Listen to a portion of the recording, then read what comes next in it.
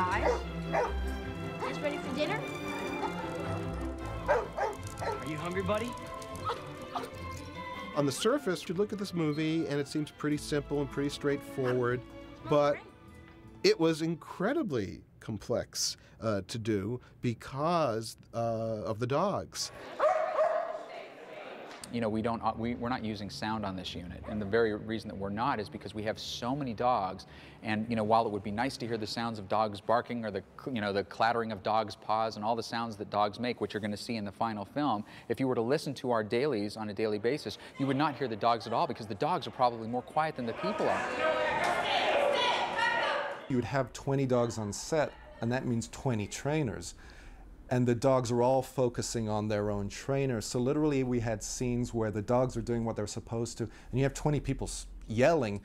They're not yelling at their dogs per se, they just have to be heard above everybody else.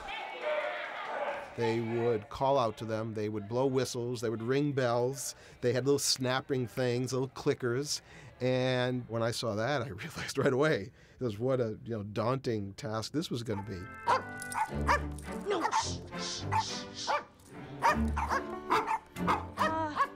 The producers of the film gave us the opportunities to go out and record a lot of dogs.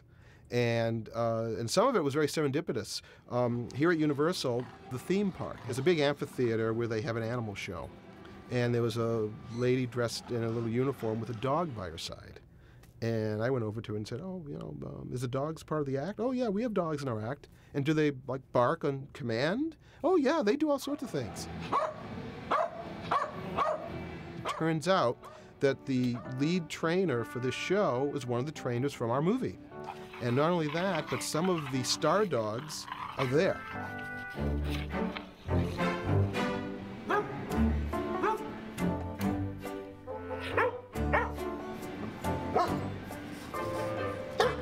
In this movie, we had a number of lead dogs, and they all had to have their unique sound.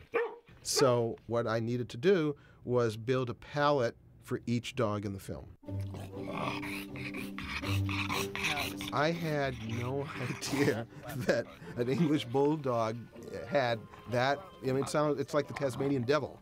It's this constant, gravelly, growly sound, and it's the coolest sound you ever heard. I'm going to save that and use that in my next monster movie. That was a good one. I'm responsible for everything you hear in the movie except for the music. The sound effects, the backgrounds, the footsteps and things, which are called Foley, the full sonic environment.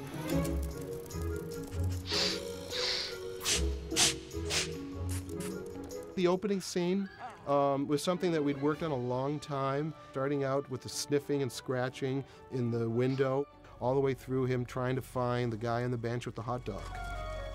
We really detailed that and got a lot of fun sounds in there, along with the design of his sniff vision as the camera kind of zooms in and closes up on the hot dog. That was, to me, that definitely was one of the more fun moments in the movie for me. Also, the dinner scene, I spent a lot of time finding all the right little sounds to make it fun and bring that gadget to life. I'm very appreciative that Tor and all the producers were open to my ideas and welcoming in the fun aspects of what sound design can bring to the movie.